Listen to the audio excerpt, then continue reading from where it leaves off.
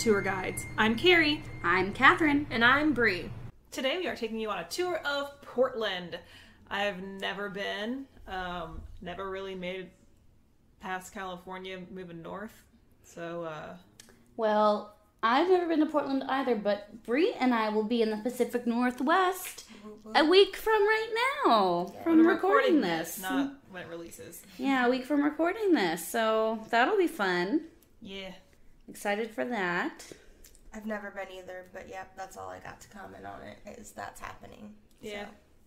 Well, luckily, we don't have to go to Portland in order to enjoy Portland wines. Bless you. Oh, thank you, that hurt. Oh. So we are delving back into the world of wine this week. Love it. We are covering Pinot Gris and Pinot Noir, which are the two most important grapes in Oregon. Chardonnay comes in at number 3. Both of the wines that we are having today are from the Willamette Valley in Oregon, which encompasses Portland, and they were both $16. So I'm going to flip-flop how I usually do it. I usually try to cover the white first because that's what we're drinking first. But I'm going to start with the Pinot Noir. And so Pinot Noir is a light-bodied red that is low in tannins and typically gives flavors of cherry, raspberry, clove, earthy herbs, or mushrooms. Oregon Pinots are a bit more nuanced, and they're known to have more cranberry Yum. and earthiness to it. So the Pinot Noir grape originated in Burgundy, France around the year 808 and is still most commonly grown there. And it works really well because the Pinot Noir grape is a really delicate one that likes long, cool growing seasons, which is perfect for Burgundy and Oregon. A little fun fact from Wine Folly. Shout out, I use them a lot for my research. Pinot Noir is one of the few red grapes that is commonly made into red, rosé, white, and sparkling wine. Ooh. Yeah. So a little bit about... I love sparkling red wines. Right? I love them. Mm-hmm. But I just love sparkling wines. that too. I've only ever had one dry red sparkling. Oh man. So good. So about our wine today. Well, Oregon wines in general. The Pinot Noir can be a little tricky, and Zach will go off about this. Pinot Noir is definitely a wine that you get what you pay for. There is a steep quality and difference between a $10 bottle and a $30 bottle. And as you said, or as I said earlier, these were 16, so I'm going to have to let it open up here in a second. So we're going to crack it open because it's a little crack top, not a pop top. But that way it'll open up, give it some more flavor, and just be a little bit easier to drink. Not that it's going to be hard to drink if you don't, but definitely one to let open up your dog. Mm-hmm. Yeah. So, sometimes wines that are labeled a grape varietal aren't necessarily 100% that grape across the board. In Oregon, however, their Pinot Noir has to contain at least 90% Pinot Noir grapes, which is a lot stricter than in other parts of the U.S. So usually it just has to be the majority of that grape, and they will tend to be a little higher, like 70%, and having some mix just to help round out some of the flavors. Or, you know, if there was a better crop of one of the blending grapes, I might add in a little bit more just to help give it a nice balance. You know, whatever reason that they might have to add in other grapes. But for Oregon Pinot Noirs, it has to be at least 90% the Pinot Noir grape. So, from Wine Enthusiast about the Pinot Noir that we are drinking today, which is the Vintner's Reserve from Samuel Robert Winery, quote, "This has seriously good varietal flavors of blackberries, savory herbs, cola, and a touch of bitter thistle, and even some earthy minerality. What's not to like? Complexity and authenticity along with Willamette Valley credentials." Boom. So we are going to go ahead and crack this bad boy open so we can start breathing. Ready, and... There he goes. Good crack.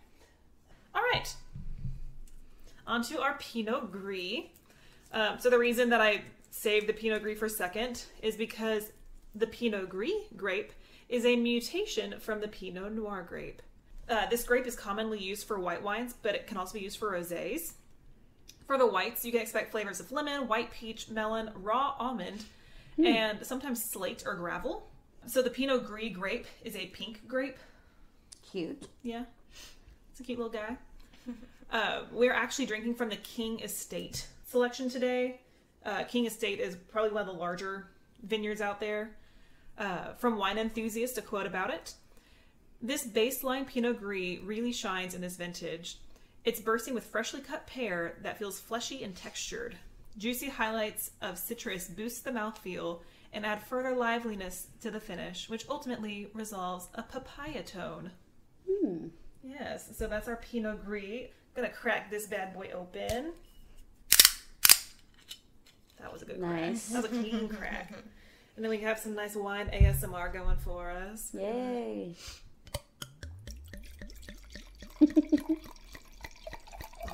Oh, she's pouring. There she go. There she goes. Are you done with your notes, Carrie? That is all she wrote. Lovely. By she, I mean me. So for me... Oh, damn, this smells good. It does. It smells really nice. I am basing... So first of all, we had the major power outages and water shortages. We talked about this a little bit.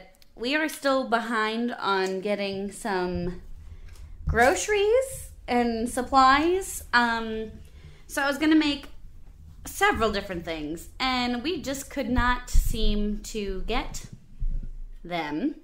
So I was going to make a Marionberry pie, which Marionberries are similar to a blackberry, but they're very, very regional to Oregon, and they sound delicious, and I was going to make a pie and ice cream, because dairy is also really important in Oregon.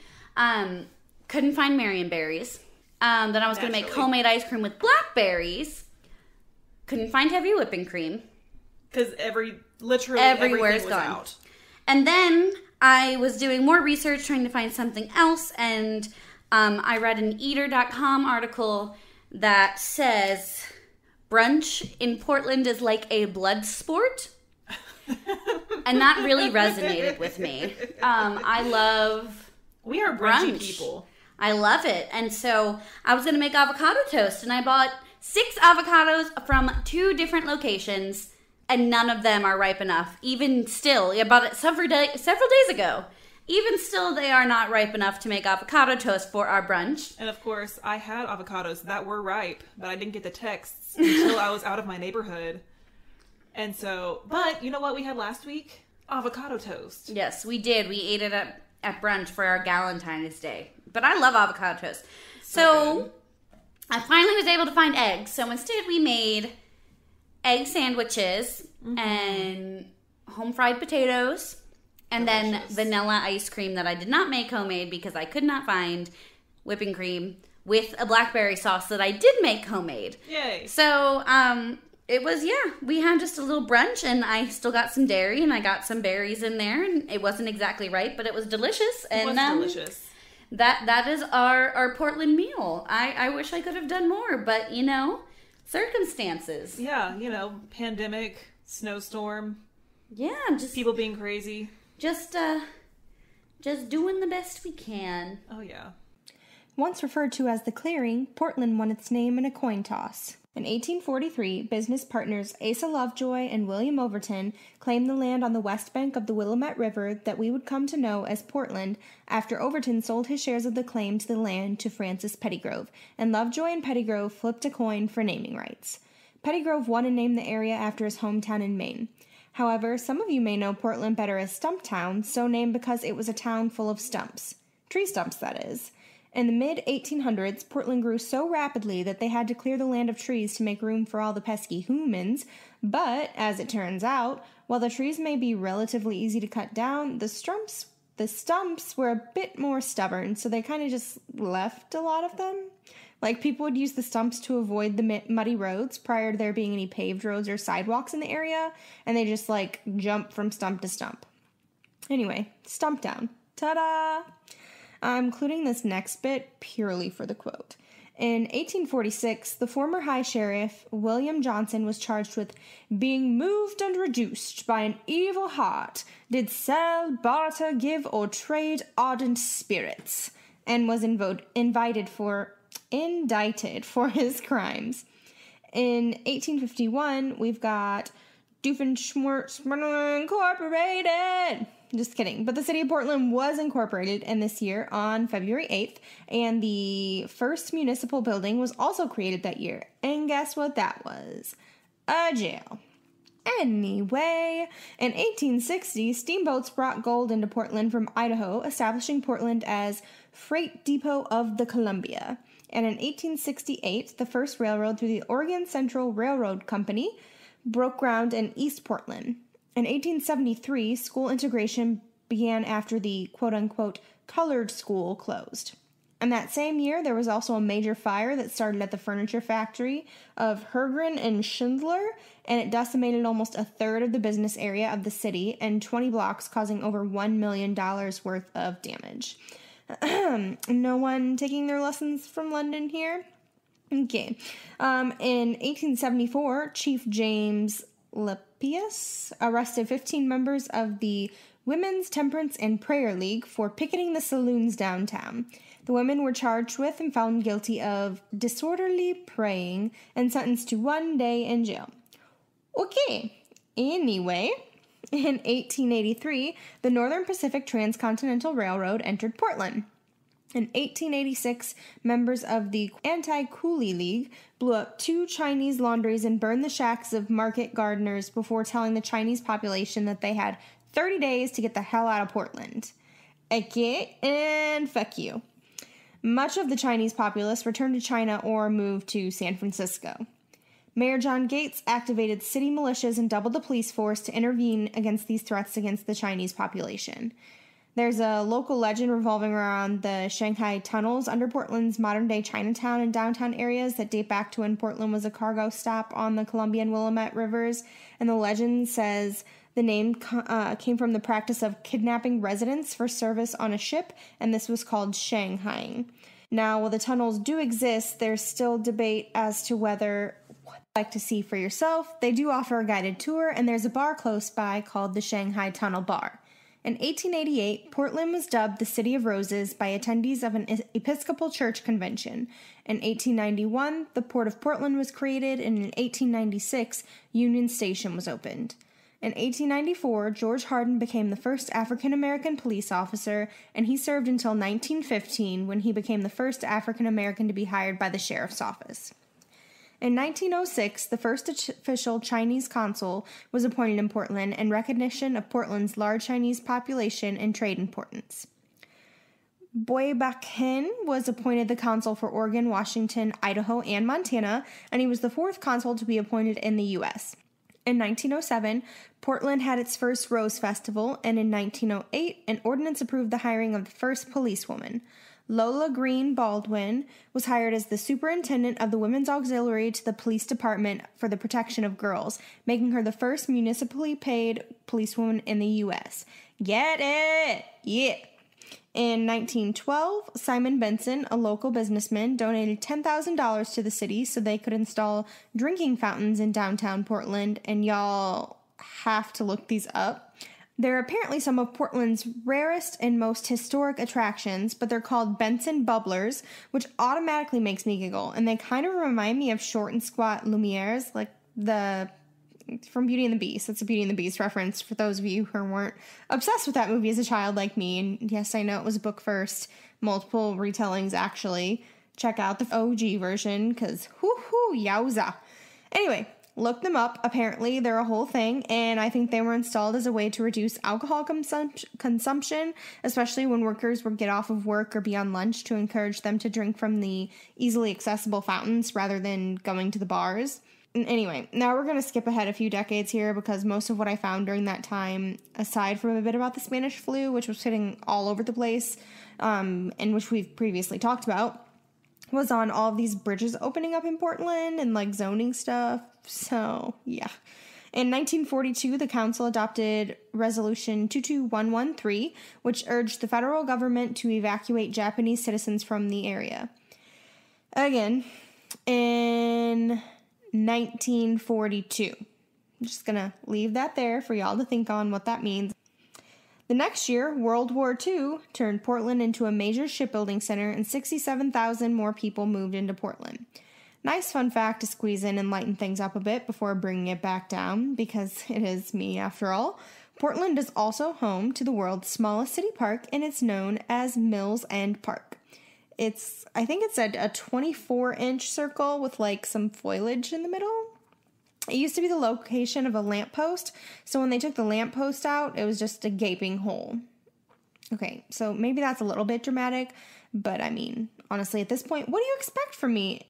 So, anyway, in 1946, a local journalist for the Oregon Journal started writing about this random patch of forgotten dirt in his column, saying that it was, quote, the only group of leprechauns to establish a colony west of Ireland, end quote, which inevitably drew attention to the spot, leading to it officially getting park status somewhere between 1971 and 1976, and in so doing, setting the record as the world's smallest city park.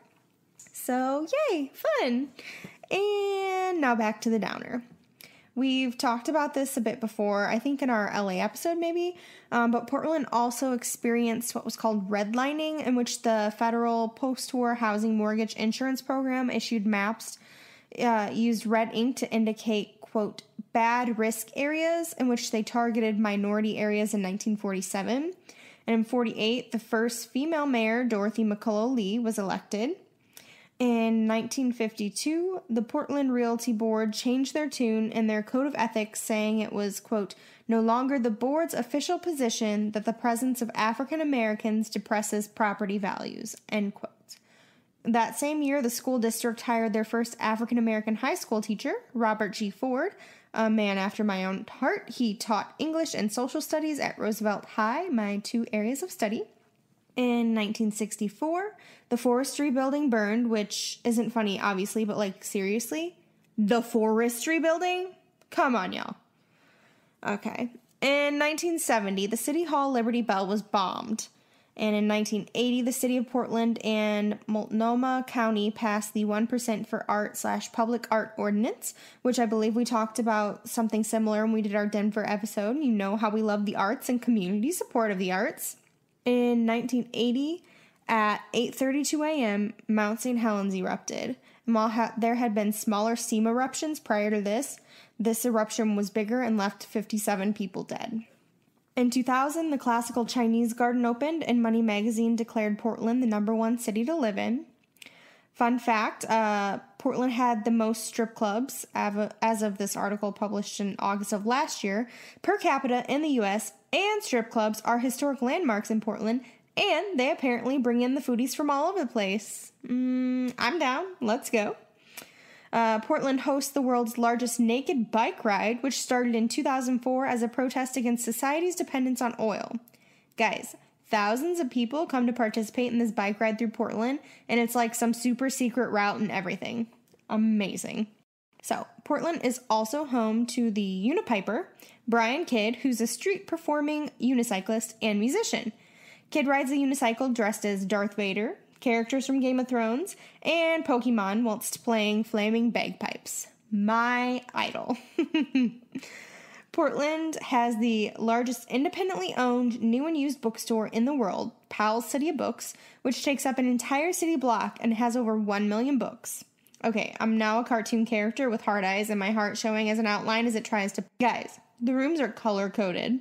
Bless. And they have more than 3,500 different sections with a wide variety of topics. Sounds like heaven to me. And for my fellow book lovers out there, I'll drop the link in the blog of a complete book lover's guide to Portland, compiled by not me. You're welcome. And then there's also this wonderful place, I say as though I've ever actually been there, but screw it, it sounds wonderful, called Voodoo Donuts. See? Donuts. Automatically wonderful.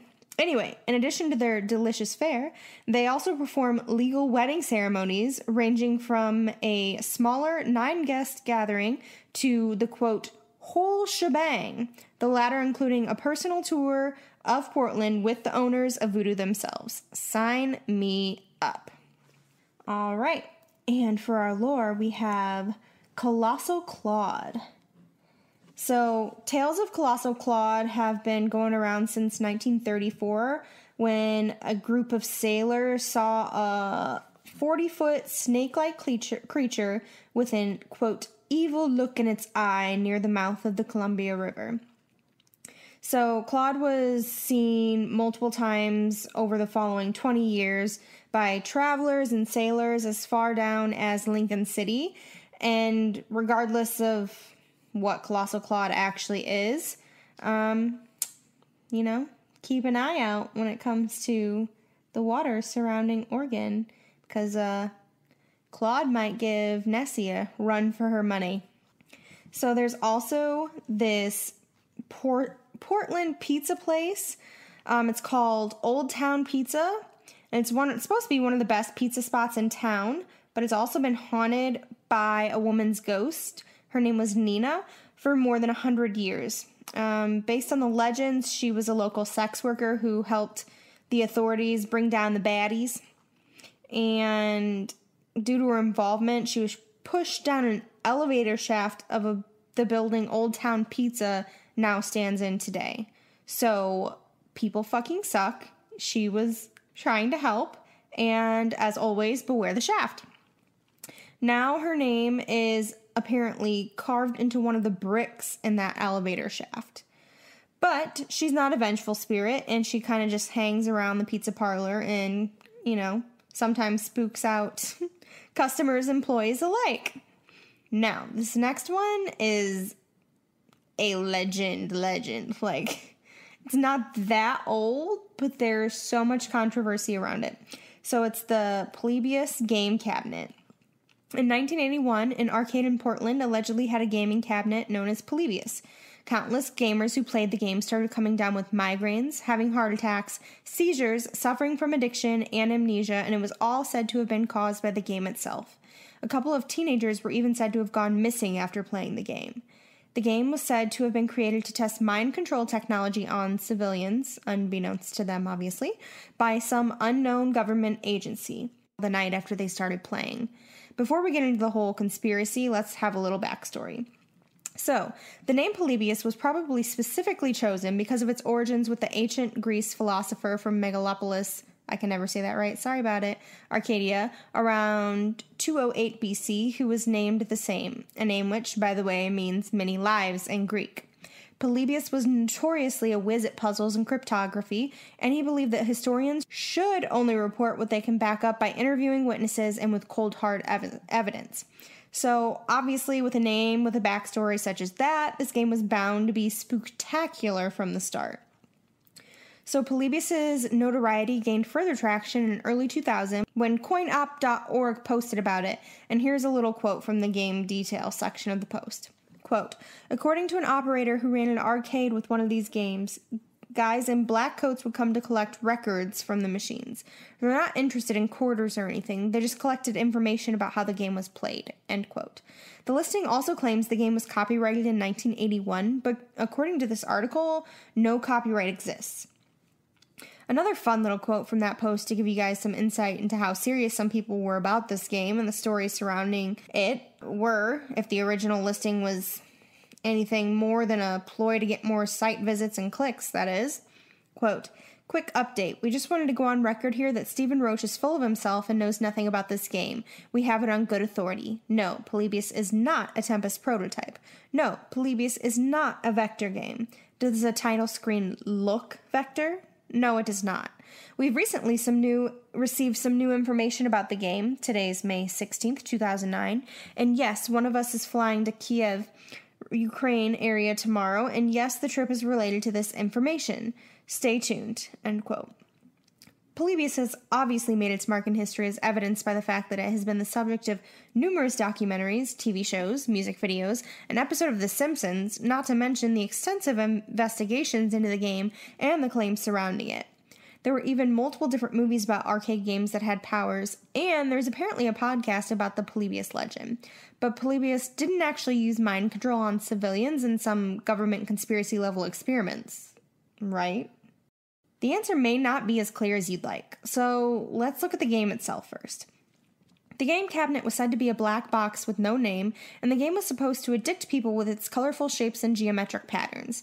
The game's title screen allegedly, and I say allegedly because the article I read said there was only a screenshot of it, and the picture of the cabinet itself was more some blurry photo that may or may not have been early attempts at Photoshop, but it allegedly credited Sinneslorchen as the company that developed the game. Sorry, it's German, sort of, and I'm bad at umlauts, okay? which roughly, and I stress roughly, translate in German to something like sensory deprivation or sense deleting. Some sources, I'm not sure how reputable, said Polybius played similarly to the vector styles of games like Tempest, a game that was also thought to have caused people to become sick after playing. One kid got an intense migraine, and when I say intense, I mean he ended up throwing up, was unable to speak or walk for a time during the episode, and allegedly collapsed on the ground, quote, rolling and screaming in pain, until someone called the cops.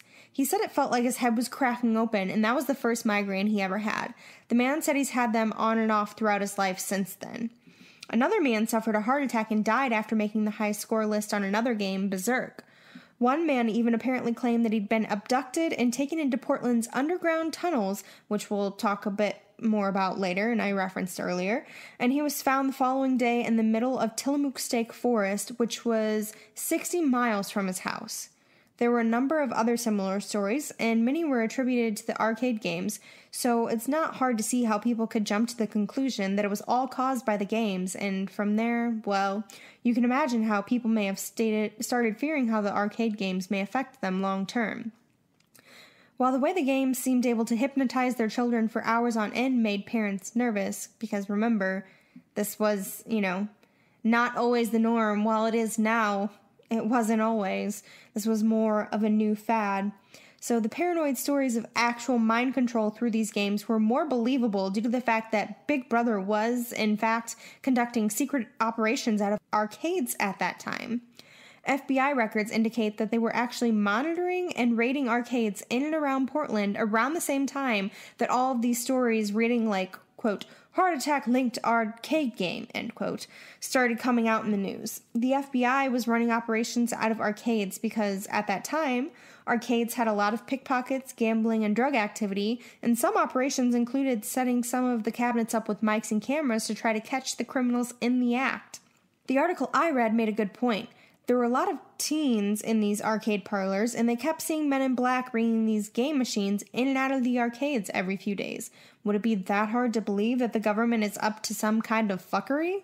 Especially considering the rumors at the time of the CIA program referred to as MK Ultra, where they were looking for mind control techniques through multimedia, technology, and lots of drugs. And this was all done without the subject's permission.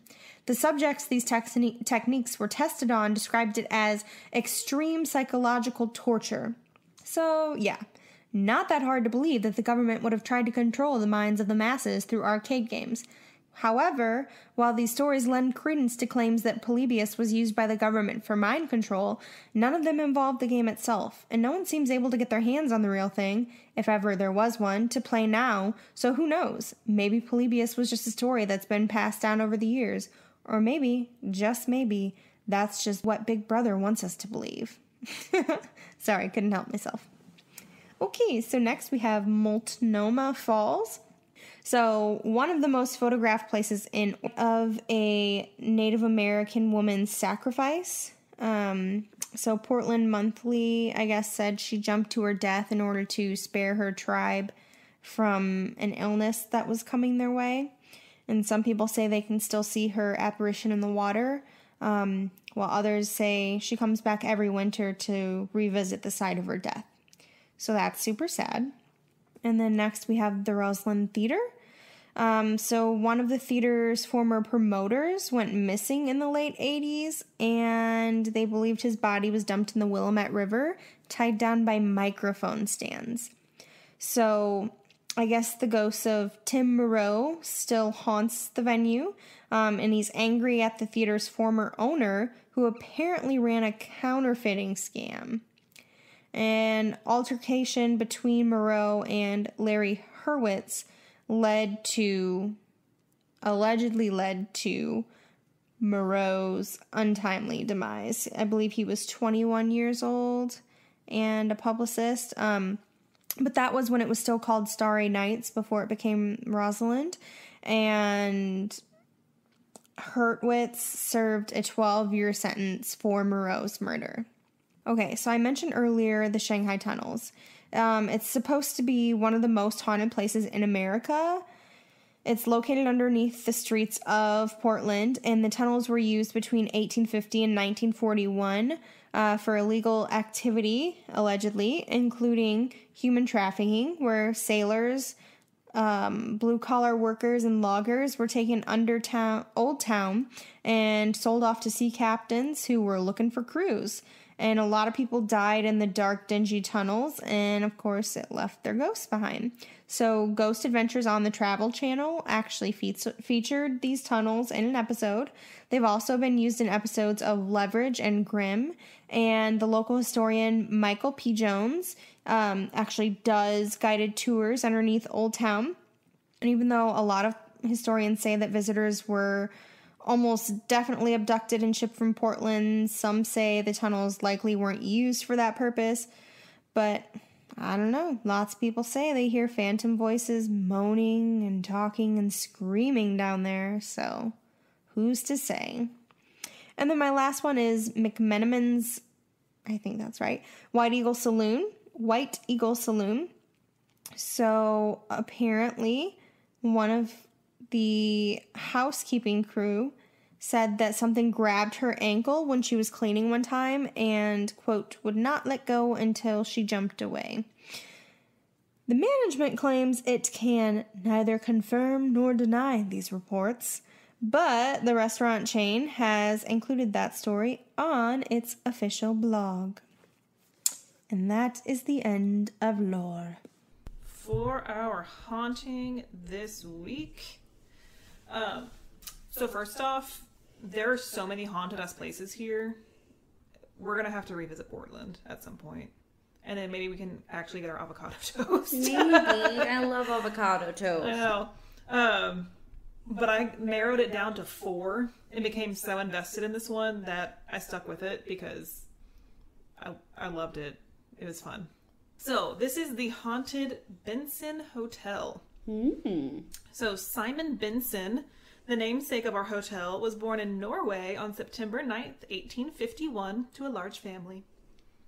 His family began their migration to America in 1861 when his eldest brother came over, and then his sister followed in 1865. In 1867, the family decided that they didn't want to be separated by an ocean and moved to Wisconsin. Okay. That makes sense, though. Wisconsin has a ton of Scandinavian immigrants. Yeah. It's cold there. It's cold in Norway. Makes sense. Yeah. So while there, Simon began working. He was a farmhand and eventually a logger. After a few years in Wisconsin, Simon opened a general store and got married. Clearly on the up and up here. Just after 3 years of his prosperous store being opened, it burned because this is the 1800s. It will burn. This left him penniless. Both are correct, I think. Yep. Poor, broke. He was poor. Po. So Simon and his family made their way to Portland in 1880, where he began work in the timber industry, since that's where he had his experience in Wisconsin, and began to climb the ladder within the industry. Unfortunately, his wife Esther died of tuberculosis in 1891. Oh no, consumption, leaving Simon with their 3 children to care for. Since this was the late 1800s, Simon had to remarry in order to have his children cared for. And so he did 3 years later in 1894. He lasted a long time. I know. He used his experience in the logging industry to create his own company, Benson Logging and Lumber Company. He was very successful. Obviously, he ended up having a hotel named after him. So, good venture here. But he did some innovative things, like introduce the donkey steam engine that would make their hauling of timber easier and more efficient. Interesting. He also invented the log raft called the Benson Raft that could transport 6 million board feet of logs through the ocean. He's got a lot of stuff named after him. Yeah. Oh, it just keeps coming up. Needless to say, he did very well for himself with these inventions and innovations, but he was not a selfish man. He did use his acquired wealth to better his city. So he initially put forth $10,000, or over $300,000 today, worth of contributions that were put toward 20 bronze drinking fountains called Benson Bubblers. That's cute. Yeah. More stuff named after him. Yep. in addition to road work and public parks. Okay. So the water fountains were kind of a big deal for him because it was his way of pointing out to the public that he really disapproved of alcohol. Interesting. Like, this was his public stamp saying, this is a free alternative to alcohol. Sorry, Simon. Oh, yeah. Sorry, Simon, especially later when I start talking about the hotel. So the hotel is located at 309 Southwest Broadway Street, and it opened on March 5th, 1913, after an 8-year construction period. It opened 11 years before my guy was born. Wow. Maybe he stayed here. Maybe. The hotel was designed in an elaborate French Empire style, similar to the Blackstone Hotel in Chicago, if you need that frame of reference. It has 287 rooms across 12 stories. Initially, the hotel opened as the New Oregon Hotel, an annexation of the original Oregon Hotel. So for the grand opening, they had doorknobs engraved with OH. Cute. Oregon Hotel. Uh-huh. It is the essence of opulence. Oh. Hi-oh. No, not Ohio, Oregon. But it is extra. On the exterior, the hotel boasts beautifully glazed terracotta and brick with arched lobby windows and a French mansard roof with dormers. So that's that like steep pitch. And it has a little details up at the top. And then inside, it was graced with a 50-foot glass and steel marquee proclaiming the hotel's name, leading into it. Yeah. Italian marble floors and staircase lined with cast iron railing, Austrian crystal chandeliers, and a Caesarean walnut wood from the imperial forests of Russia. Wow.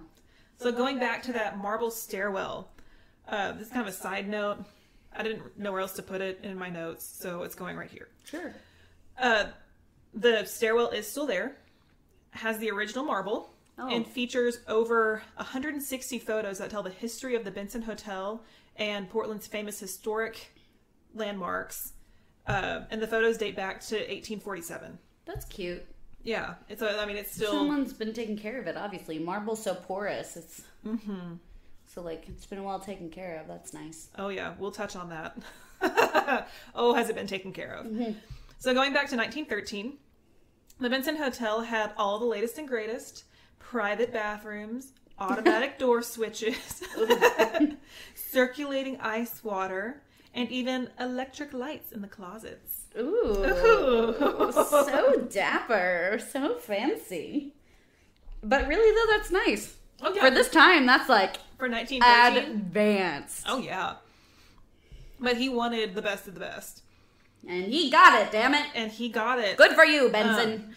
Yeah, so they also provided, quote, a complimentary cup of hot clam nectar.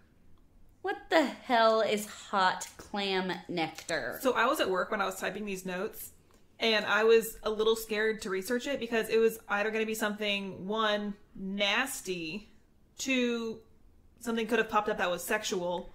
Yeah. Or 3, yuck. Deceiving and could actually be something very nice. But they provided that every morning for their guests. And... did the guests want it? I guess so. But luckily, in modern times, that's now complimentary coffee and not hot clam nectar. Thank God. Yeah.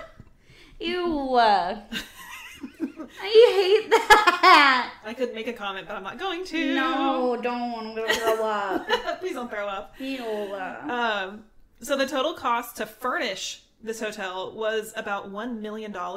Ooh, back in the day. So nowadays, that would be about $26.5 million. Yeah, that sounds about right. Yeah.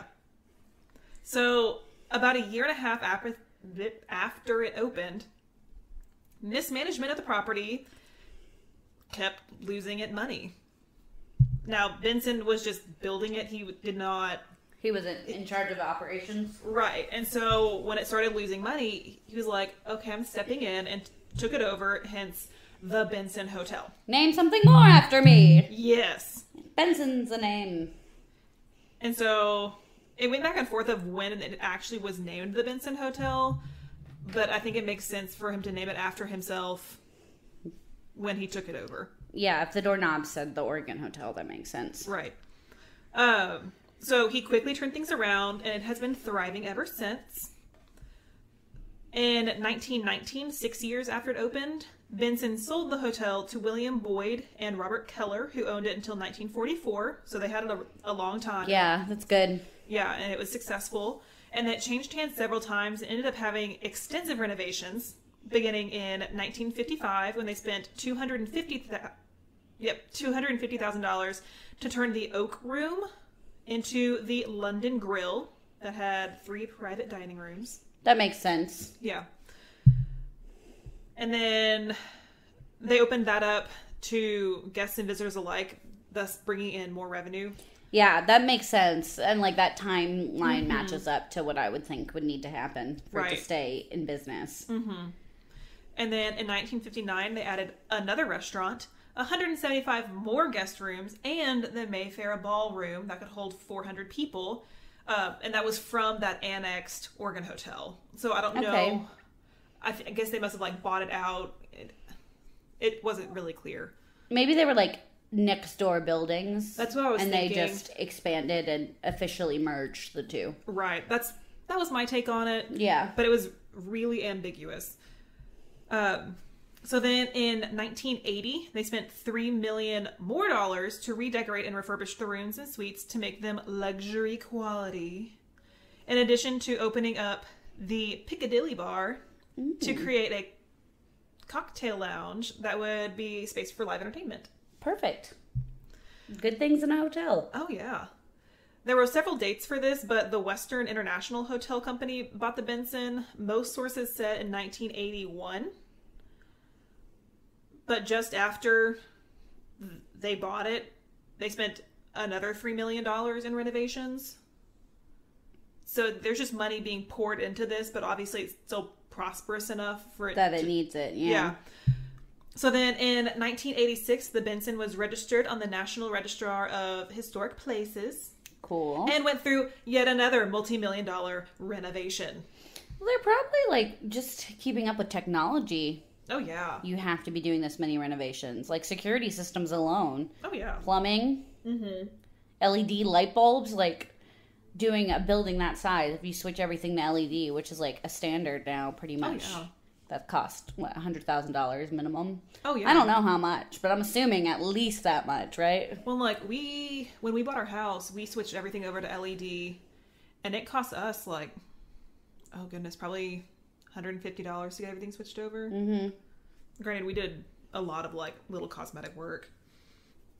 Getting things updated. I got little LED lights for underneath my plugs. It's the best. A few years later, in 1988, the Western International Incorporation sold the Benson Hotel, and it went through another restoration and renovation. So either people were mixing up these dates, or this hotel has had more work done than the Kardashians. Rough. Because then... Huh? I said, yeah, but like... Were they upkeeping the natural look, or were they completely redoing it? Because I feel like they were completely redoing it. They were just updating. So it's probably old enough that like just taking care of like the floors and the HVAC, and you know what I mean. Like I'm wondering if it's not all cosmetic, if it's like structural in a lot of this. I'm sure for some of it was. Yeah, but that was just one thing that struck me about this was there were so many renovations. Oh yes. So then in 1990, there was a $17 million renovation that was completed in 1991, where they had a grand celebration and invited the relatives of the designers to see the new updated hotel. That's nice. It was very nice. So nowadays there are 2 huge ballrooms that are used for conferences, weddings, and parties.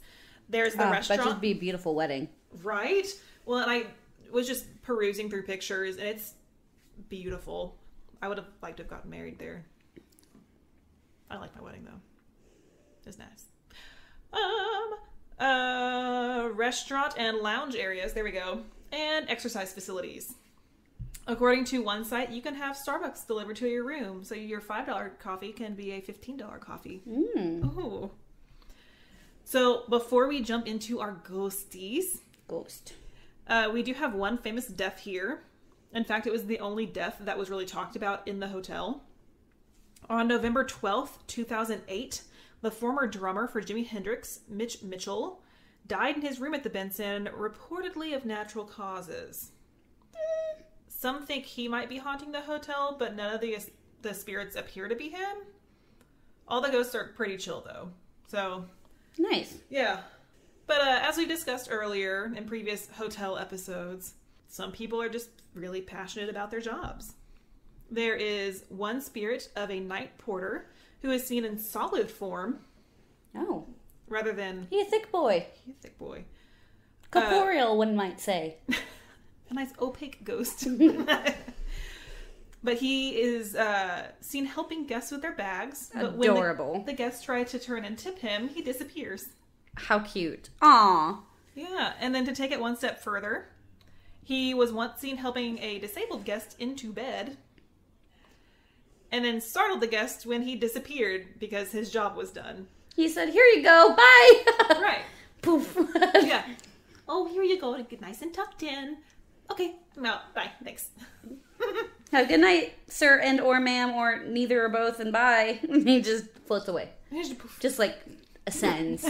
Or descends just through the floor. Just drops off. Duty calls, I gotta go. Gotta go get another bag. Yeah. So nice little fella, helpful. It's And very then- sweet. Could I get through an episode without a La Dame Blanche? Of course. Yes. So there is a woman in a white gown holding a purse who has been seen walking down various hallways of the hotel, but she appears to always be in a hurry. Me too. Same. And then, in addition to our La Dame Blanche, we have a La Dame Bleue. There's an apparition of a woman in a turquoise dress wearing red rings that has been seen in the reflection in a large gilded mirror that hangs in the lobby. Wow. Red rings and turquoise. Yeah, she's extra. Good for her. Look, and you see her in a mirror. What a queen. Oh yeah, she's I like, know I look good. Here, look at me in this mirror also. yeah. You look good, but I also look good. Thanks. Yeah, have you seen my rings? Red rings, bing bang. All right, on the 9th floor, there is a little 3-year-old boy who just wants to play. Oh no, the little ones who just want to play kill me. Well, see, speaking of, that's a weird thing. I don't have death stories for any of these. It's just like, here are the ghosts. Well, I mean, it's been around a long time, and if they added on or did renovations, I'm sure things could have... People have definitely died here, but Yeah. like... Or maybe they there's were no even... stories about them. Maybe they were even brought in, Yeah. like, on lumber from the forest. You know what I mean? Just Yeah. from different things. And mirrors... Oh, mirrors are... Mirrors, if they got always. it, who knows where she came from? Anywhere yeah. where the mirror's been before. Oh, yeah. It's like an Uber for the dead. Have you called a mirror? Yeah, I just called a mirror.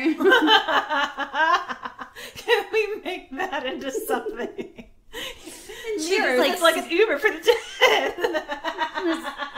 Uber's on over to a different hotel, and she's like, okay, everyone look at my outfit. I got my red rings on today. Ready for you to look at me. Oh, I want that on a t-shirt. She's so extra. Yes. Anyway, so we have this little boy, and there is a slight explanation a little later. But anyway, like I said, I don't really know what his story is. And I also think it would just make me sad to know what his story is. Yes, it's always going to be sad when a 3-year-old dies. Yeah. We don't know it's a 3-year-old. Some say that it might be Mitch Mitchell, like reliving his childhood star days, because he was apparently a childhood star over in Europe. Okay. But I don't believe that. I think that would be... It doesn't track. It's kind of a stretch. It is a stretch. But anyway, he gave fright to a woman as he appeared next to her bedside one evening. And then, thinking it was her own 3-year-old child, she reached out to pull him into bed, but her hand went through him, and he, like, kind of jumped at her. Just, like, playfully, like a little 3-year-old being like, boo! She was like, what the fuck? And so, they played peekaboo. She would, like, pull the sheet up and then drop it down, and he would jump at her. And apparently, the after... little ones. happens. After a couple little bouts of that, he just disappeared, which is when she realized that he was a fucking ghost. And I was like, would you not just be like, who is this child in my room as I'm sleeping? Yeah, that would be very concerning to me. Right. But if she had her own child, who knows? Right. But like, if you're in a hotel room, I would assume that the door would be locked because they now naturally lock. Yeah. Or like they automatically lock. And then this child is just like in your room. She's like, hey. Yeah, that's weird. He's also been seen hiding behind bedside tables and will jump out trying to spook guests, but not like malicious. He's just like, I want to play. He's like a child. He's like my kitten currently. Yeah. Some guests and staff members will leave out candy and toys, hoping to catch a glimpse of this friendly little spirit. Oh. Yeah. And then, finally, the big daddy himself, Simon Benson. Obviously, this was a place that he cared about, so it makes sense for him to be, checking in on it. And he's like, why is there a cocktail lounge? Oh, you get there. He doesn't like... God, let them have their fun, Simon. We get there. So... he's often seen wearing a formal dark suit coming down the grand staircase, seeming very pleased and happy. People will also just see his upper half walking through common rooms like the meeting rooms, restaurants, checking in, keeping tabs on all the little happenings in the lobby, managing his hotel still. Mm-hmm. Pulling a Mr. Mosby. Yes. But, he is seen in the bar area, where people will feel him scowling at them. Or they've even experienced their drink getting knocked over or out of their hands by unseen forces. He's like, ugh! No, this drink is too strong! You don't get it! I'd be like, can I please have a refund or a refill on my beverage? Your ghost just smacked it out of my hand. Oh yeah, well, and the bartenders will be like, their bottles behind the bar will just be like knocked over. And they're like, seriously? Like, dude, I'm just trying to do my job. Just let me do my job in your hotel. Technically, you guys hired me, so... Right. So, yeah, no, he just really does not like alcohol, and that just kind of reiterates that. And also, he has multiple ghostly outfits. Some have seen... Why are they also extra? That's why I couldn't not cover this. I love it. They're the most extra ghosts I've ever... Well, I guess they're happy. Right. Like, so I guess that would make sense. If they're happy ghosts, then they have a little bit more pizzazz. We're going to request to stay on the 9th floor and then go hang out in the cocktail bar and get drunk. And hopefully Simon will come please knock our drinks over. But he is also seen wearing a lumberjack outfit. I'm assuming going back to his logging days. Walking through the dining room. And one woman reports that she saw him walking through as they were preparing for a banquet. He walked through the room, into the wine storage area, and disappeared.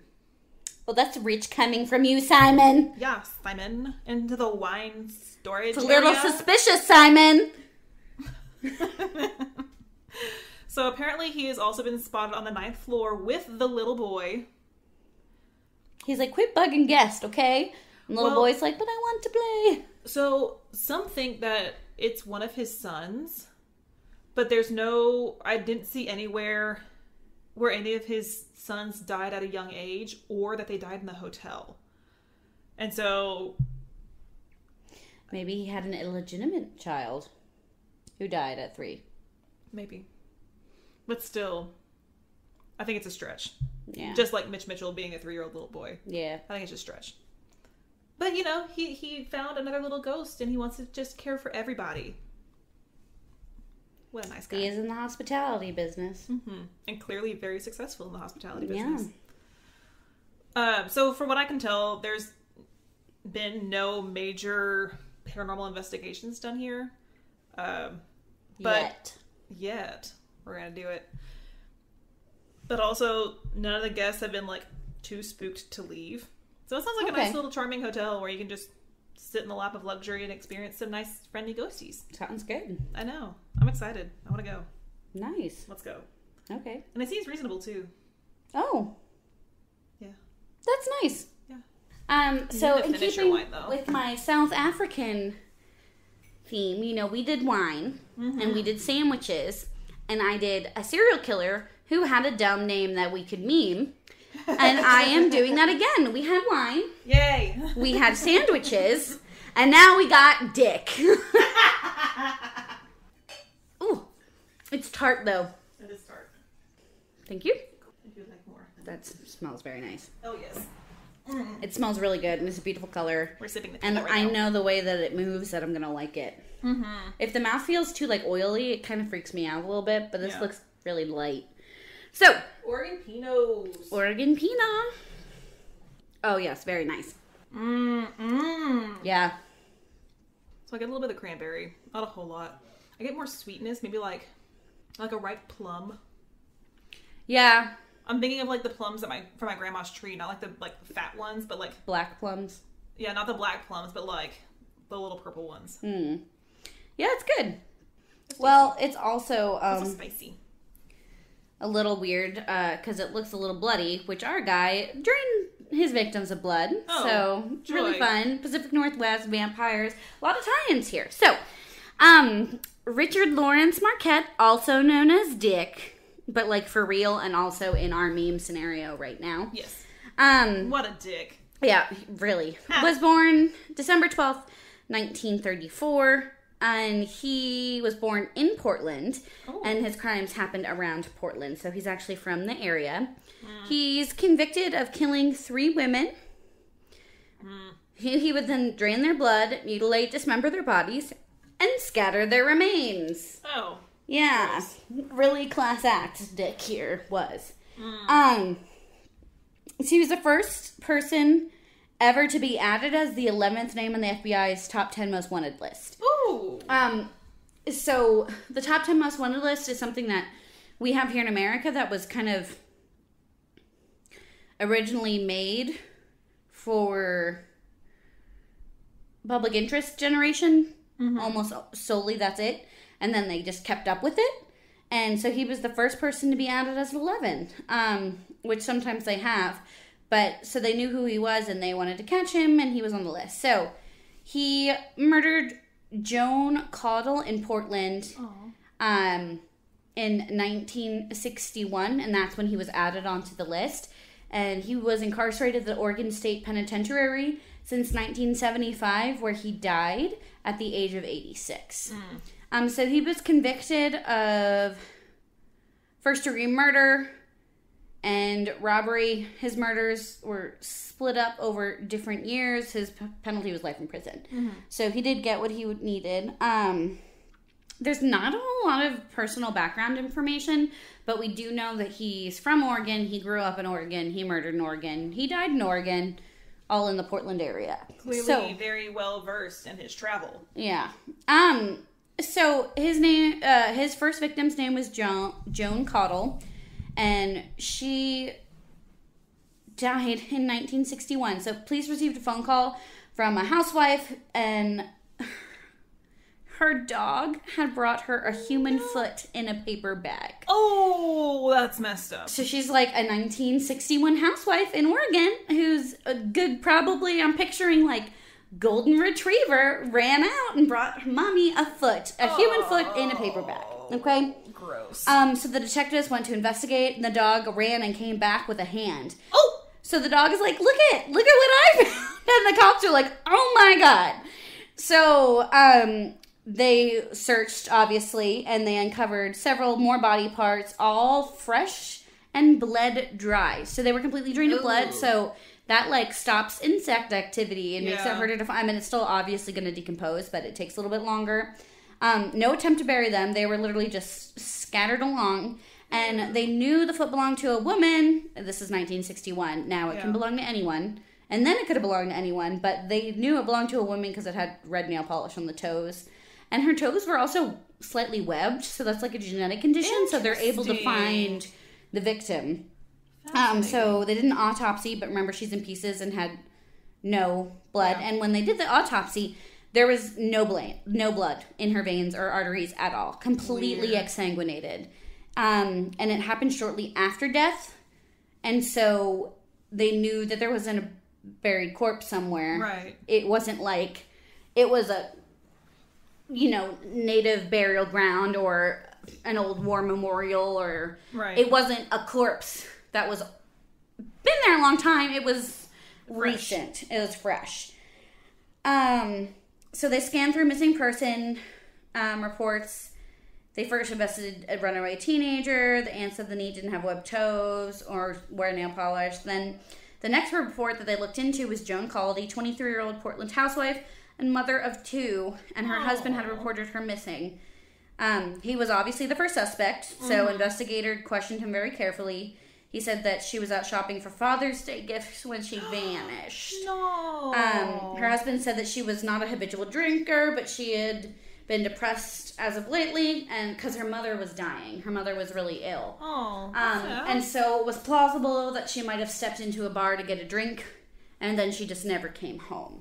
So they asked if it was possible that she might be cheating, and he said no, there was no time for her. He's like, he has 2 small kids, her mom is dying, she wouldn't even have time to cheat on me. Right. They were like, okay, well, does she have webbed toes? And he was like, well, I've never paid that close attention to her feet, and I couldn't say. Which, Okay. if I had webbed toes, everyone would know. Because Right. I'd be like, have you seen my freaking weird webbed toes? Right, that's why I'd I be have my so lumpy proud head. of them. Yes, I would be like, wow. I'd be proud of them. Anyways.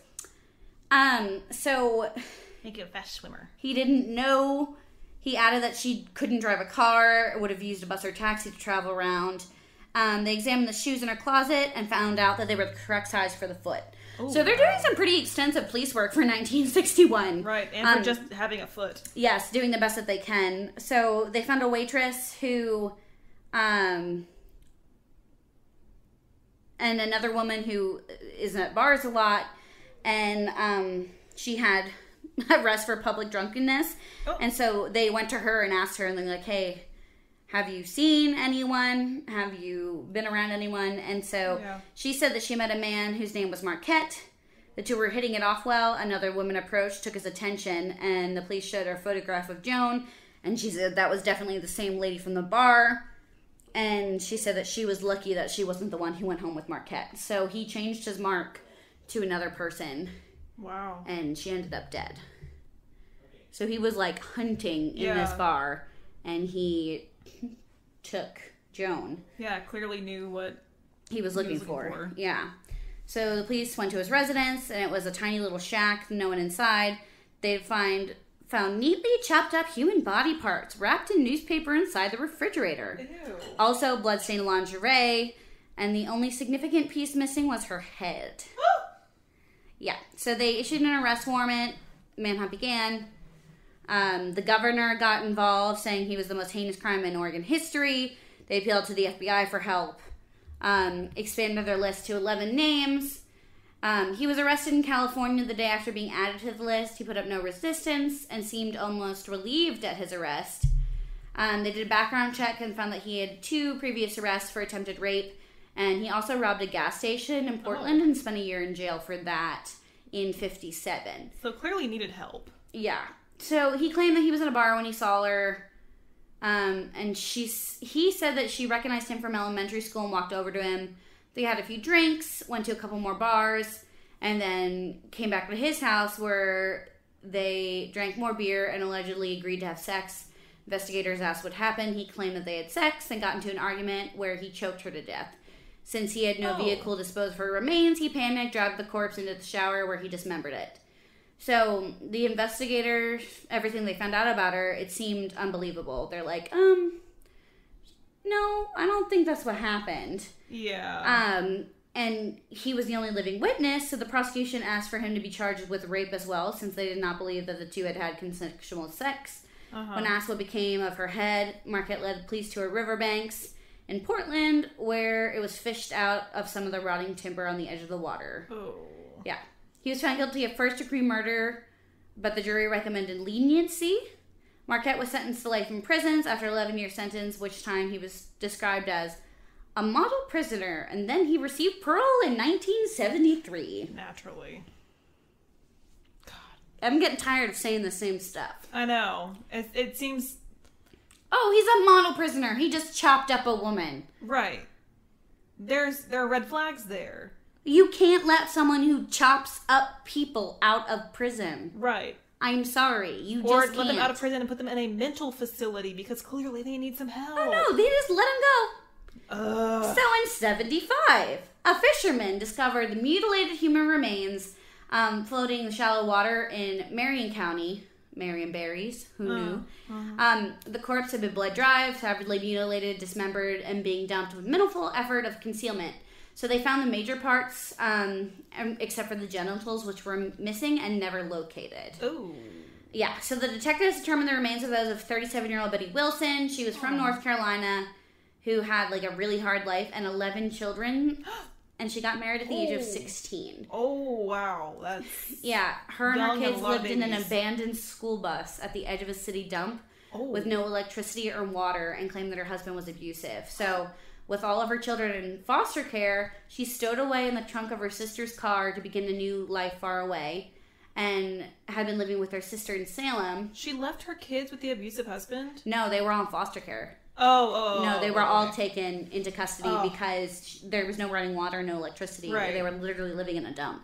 Yeah. So her kids were all taken care of. awful. So her sister smuggled her away from her husband Oh.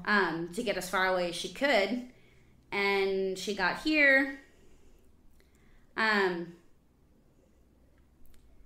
Wilson's husband was the initial suspect again, but he'd been working in North Carolina at the time and couldn't be in Oregon. Yeah. So Marquette thus became the prime suspect because it was the exact same situation, only she was older, just like he was older. Yeah. So the detectives began a stake out of his home and obtained a search warrant. They searched both inside and outside of the mobile home where he was living, and they found small pieces of physical evidence that tied him to the murder. So 55 hours after the remains were found, he was once again arrested for murder. There was overwhelming physical evidence and close similarity to Jones' murder, so he pleaded guilty right away to the Wilson murder. So this is 2 years after being released from prison for being a, quote, model prisoner, unquote. So he used the same story. He said that he brought her back and they agreed to have sex, and then she refused after they had already started, which is still refusing, and then he strangled and dismembered her because how dare she? Fucking patriarchy. There was near surgical precision in which he dismembered them, but he stated he was not a hunter and he didn't have any formal training as a butcher. He said that when he chopped up Joan, he didn't have a car to dispose of her body and it took more time. So he just decided to dismember her because it worked well the last time. Yeah, like a peach. You ended up in prison, and I hope you end up in prison this time, too. Yep. And so he wouldn't say in as many words, but they clearly knew that this was a habit and part of his obsession. So he was sentenced to life imprisonment with no possibility of parole this time. Good. Criminal psychiatrist started working with Dick. Good. Came to the conclusion he was perfectly normal, socially adjusted individual, Fuck unless women turned him down. So he was just a normal guy, but if a woman turned him down, he'd just snap and kill them. So, sure, perfectly normal. They concluded that rejection would send him into literally a murderous rage. And so he's been in there. So when he confessed to the murder of Betty, he also confessed to another murder in the same style in 74. He said he picked up a woman at a bar, convinced her to come home, choke her to death, mutilate, dismember her. He led the detectives to shallow graves where the bulk was there, but the head was never located, and they were mostly skeletal, so there's no way for the woman to be identified. Aww. Dick said she didn't know his name and never heard anything more about it. He figured that nobody missed her, and her identity still remains unknown. Oh, poor woman. So he casually threw it in there, and he's like, "Oh, I don't know her name. No one's looking for her, so who cares?" Oh, I know. So that she's still a Jane Doe, but I'm hoping that maybe a lot of the new projects that are using DNA will hopefully be able to find out who's missing her. Yeah. So yes, we know of 3 murders. He confessed to 3 murders. I'm thinking that those probably are his only 3 victims. There should have been, I hate to say 1, but he should never have gotten out to commit 2 more murders. Right. Sorry. It should have stopped after the first. Should have stopped after the first. And even though the first is obviously horrifying, he had no business being released and murdering 2 more women. Right. One of them a mother of 11. Who clearly was just in survival mode. Right. Can you imagine having all of your children taken away, but you knowing that you can't provide for them and knowing that's the only solution? Can you imagine hiding having in 11 a children? trunk Yeah. Trying horrifying. to escape her abusive husband that she married at 16 to be picked up and murdered immediately when she started her new life. Oh, yeah. That's just unfair. Horrifying. That's so sad. But yeah, so I think there's probably only 3 victims to him, but I have zero doubt that if he had ever been released again, he would have just kept killing people. Yeah. And released again shouldn't even be something we have to say, because he chopped a woman up into pieces because she didn't want to have sex with him, and he should have been in jail the whole time. Oh, yeah. So, that's the case of Dick Marquette. What a dick. Yeah, he really is a dick. We hate him. But I hope that one day, hopefully, our Jane Doe will get a name. Yeah. And she'll be able to have a name put with her. So sad. Yeah, that's my case. Well, we hope you enjoyed your tour of Portland. Bye. Follow us on Instagram at Darkside Tour Guides and on Twitter at Darkside Guides. Give us a like on Facebook at Darkside Tour Guides. Visit the blog at darksidetourguide.wordpress.com or email us at darksidetourguides@gmail.com.